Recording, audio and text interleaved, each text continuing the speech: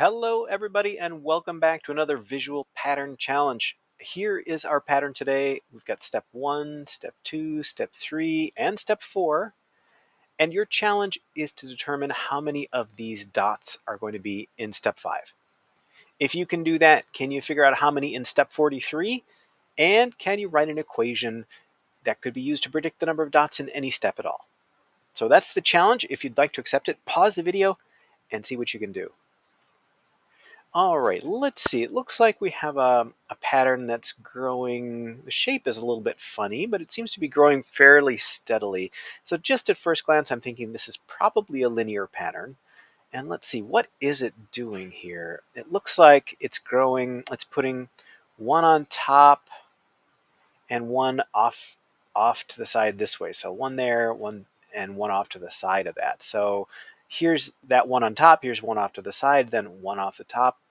One off to the side, one on top, one off to the side. So it looks like it's growing by 2 every turn. So for step 5, I'd expect one on the top and one off to the side just like that. So that would be 1, 2, 3, 4, 5, 6, 7, 8, 9, 10. So I'm going to predict 10 dots in step 5.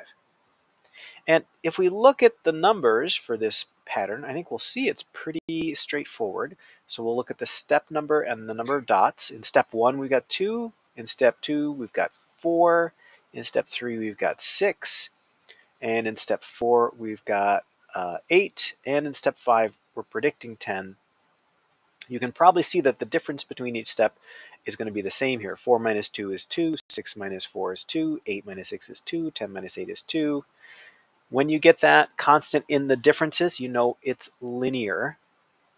And you might be able to come up with an equation for this already. We use this equation for a line for linear patterns, y equals mx plus b. The m here, the slope of the line, is going to be this rate of change, this difference we have between each step. So we'd have y equals 2x, and the b is whatever we need to adjust it. In this case, I don't think we need to adjust it at all, because look, if we say y equals 2 times, and we put in the step number for x, 2 times 1 is 2. That's how many dots we have. Here, 2 times 2, that's 4. That's right. Here, 2 times 3, that's 6. That's how many dots we have. So our equation is simply y equals 2x, 2 times the step number.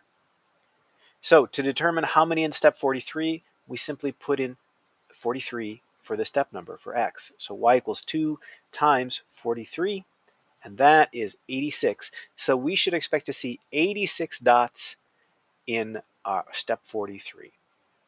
So how did that go? Did you see that this was a linear pattern? Did you get 10 for step 5? Let me know. Thanks, everybody.